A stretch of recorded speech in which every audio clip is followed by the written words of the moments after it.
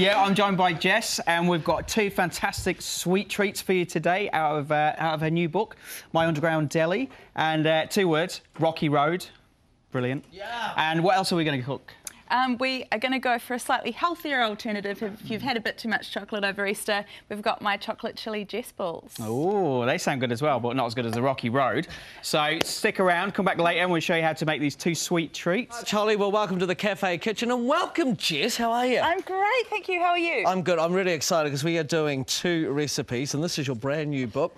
Oh, I love the smell of new books, but I love the smell of chocolate even better. Even after Easter, I'm ready for some more treats. No, I can do it because I've got the taste, so let's keep going. Congratulations, by the way. Thank you very much. So we've got 100 favourite recipes from Jess's Underground Kitchen. Why do you call it the Underground Kitchen? So it all started about 4 years ago and I started cooking some extra serves of my home dinners for friends. Good Packaging friend. them up, yeah, in little containers for them to pick up on their way home from work.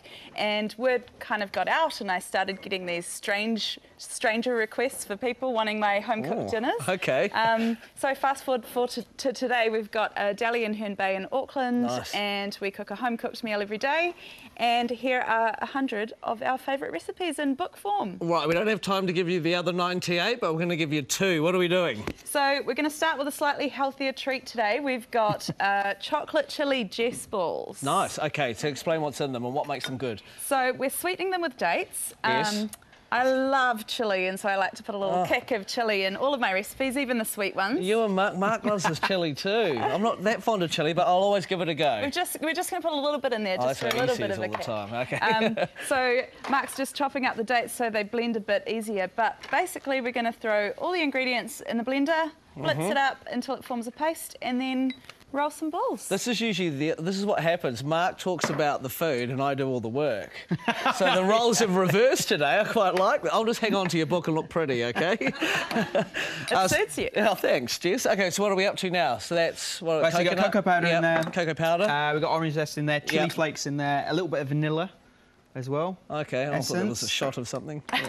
Well, of vanilla. be, yeah. Really nice, though. Yeah, you could. Yeah, you could actually put a little bit of coffee. Oh yeah, there you go. Be tasty as well. That'll be good. Oh, that'd be good. Yeah, and some ground almonds as well. Okay, so you got all blenders out again, and we just blend it all together. If it works. This is okay. You right there, Mark? I promised it was easy. Oh yeah, he's got the touch. Okay, so this is quite a good recipe because it seems relatively quick so far. So it just takes a while for it to come together and the dates will start to pull the mixture together and clump it into what we can make balls from. Nice, fantastic. What were you like growing up? Were you cooking when you were growing up? Not really. I grew up on a farm in the rural Wairarapa. Oh yeah, nice. So it was very much meat and three veg. Yeah, same here. Yeah. Mum grew all her own vegetables. Shout out, Mum. And of course, Dad was on the farm.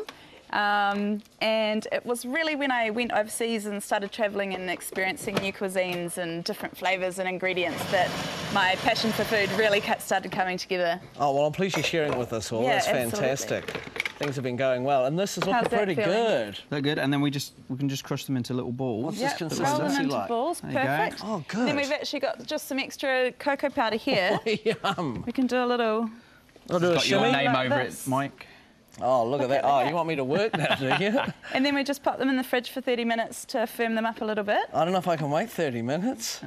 Do you have to wait 30? We'll wait 30 minutes. Well, you don't have to, but maybe we should try them at the end of the show, shall we? Okay, we'll have them at the end. Okay, nice, Jess. That recipe's in your book? Yes, absolutely. Okay, cool. And another recipe we were talking about before, caramelised popcorn with thyme. Yes. Which sounds awesome. I don't know why we're not doing that today, actually. Oh, yeah. Save that for next time. Okay, buy the book, everybody. We're going to make another recipe in just a minute, so we'll keep finishing these off, Jess. My favourite. Okay, I usually buy it. I've never made it. The recipe's on screen now for those of you that are wanting to get it. Otherwise, buy the book. There's 99 other recipes that you'll die for as well. Yeah. It's pretty easy here, Mark. Basically, one day I had some pineapple lumps and I wanted to make a rocky road with them, and I thought, what else do I have that's yellow that could go into this rocky road? And so we've got some hokey pokey, we've got some banana lollies, remember those from your youth? Classic, yes.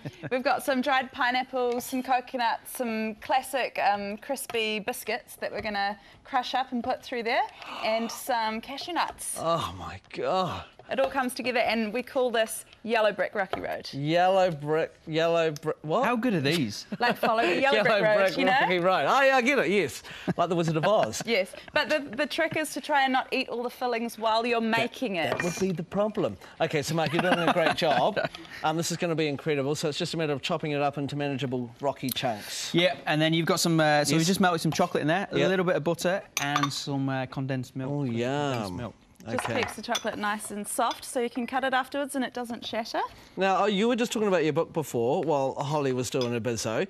You self-published that book. What's that like? Is that challenging? I did. So this is my second cookbook. So the first, my first cookbook was published through Random House, which was amazing.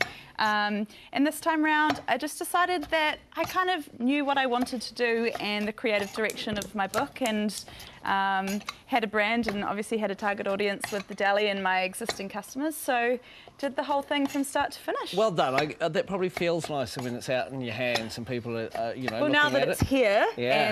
and touch wood, we haven't had any disasters along the way. It's a pretty satisfying feeling. Oh, no, congrats. And your deli's going well. Did I hear a rumour you could be opening another one? Well, we are. We're staying in Auckland for now. Sorry, everybody who's not in Auckland, but as well as the Herne Bay Deli, we've just had consent last week to start building our Remuera store.